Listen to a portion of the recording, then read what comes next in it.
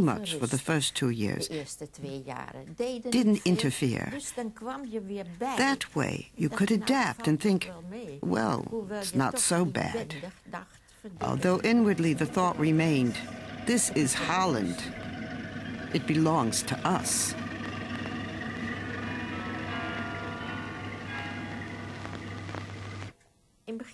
Initially, they didn't interfere greatly with the Jews, but by degrees, prohibitions were introduced. Jews were not permitted on the trams. Jews must wear a yellow star. Jews must relinquish their bicycles. Jews must go to Jewish schools, and many more restrictions. As we walked across our square a few days ago, Father talked about going into hiding. We don't want to be seized, he said, so we'll steal away and not wait until they come for us. On Sunday evening, the doorbell rang, and who should be there but Mr. Van Pels? He entered, and looking grim, he said, Margot's been conscripted into labor. She has to report tomorrow. The decision had been made to go into hiding, and I was instructed then to go the next morning and collect Margot on my bike and lead her as the first one into hiding.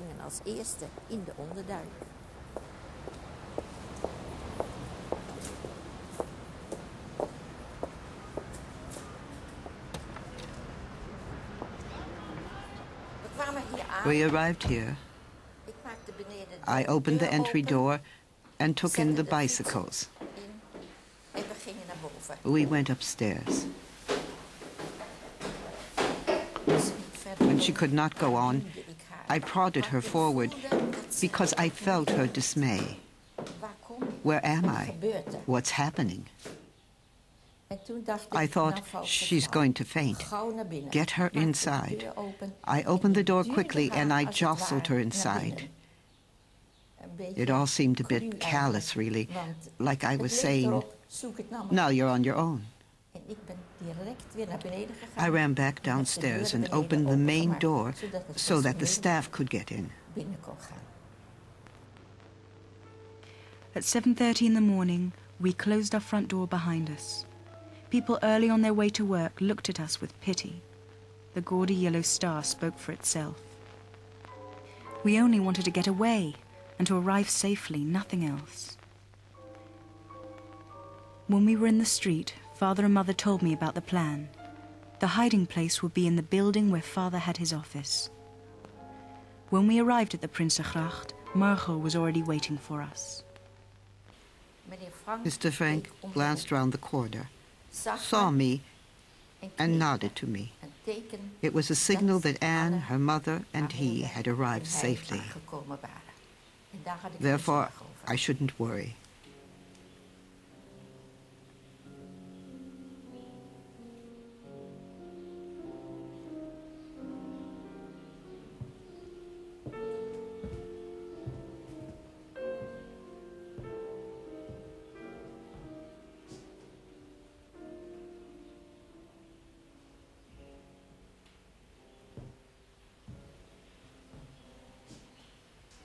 This was the bedroom of the Frank family. There was a bed here and one there. There was a table in front of the window, and in the corner, a stove. Mother and Margot were too tired and wretched to move a muscle. Our rooms were so full of rubbish that it was beyond description. Father and I, the two cleaners in the family, worked the whole day until we sank into clean beds at night. If you go up the stairs and open the door, you'll be amazed to find such a big, bright room in an old canal house. This serves as the kitchen, common room, and the Van Pels bedroom. The Van Pels family arrived on July 13th. To our great amusement, Mrs. Van Pels had a large chamber pot in her hat box.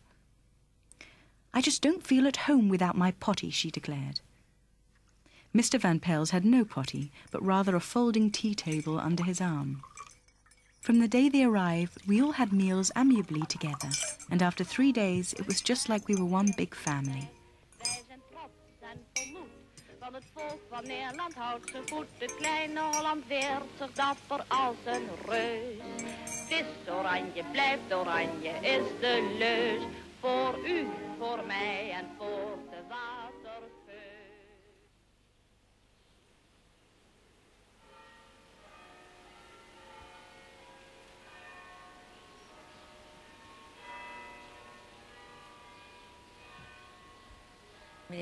Mr. Frank had brought a box full of pictures, which Anne had clipped from magazines at home. Here's one of them. This, for example, is Heinz Rühmann. He was one of the stars of our day. Greta Garbo.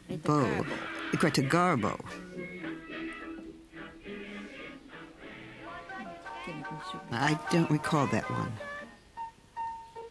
Lily Baumeister. She was also a screen actress. Anne cut this one out as well. Oh, how she loved these pictures. She had other pictures of people who interested her. Norma Shearer. She really loved her. Diana Durbin. And the royal family. She clipped whatever pictures she didn't have from here. The weekly review, Cinema and Theatre.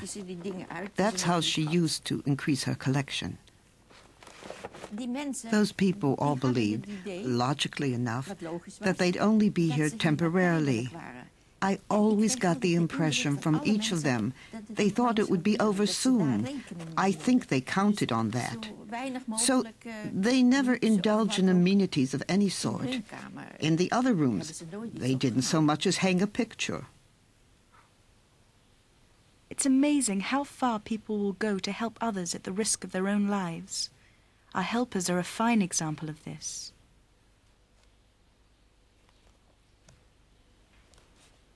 Mr. Kleiman, Mr. Kugler, Beppe Miep have really pulled us through.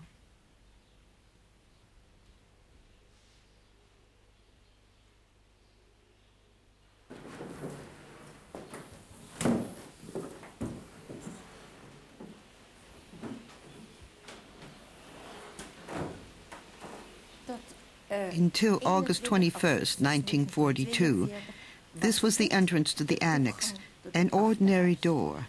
The step was still there.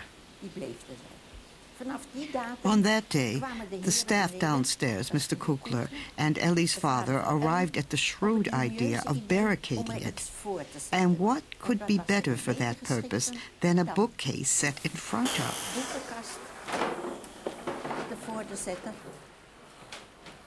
In this way, the entrance would be camouflaged. These windows were pasted with paper with a floral pattern, making it impossible to see outside. In the front, the windows were painted blue. This also obstructed any view. I can't tell you how oppressive it is never to go outside. Naturally, we're not allowed to look out the windows. I'm afraid that we will be discovered and shot.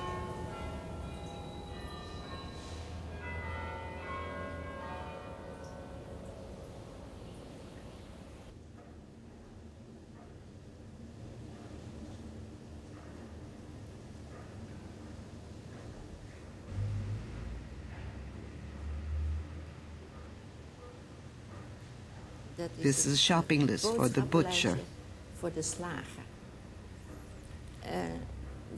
We each had our specific tasks. Ellie was responsible for the baker and the milkman. My task was to bring in vegetables and meat.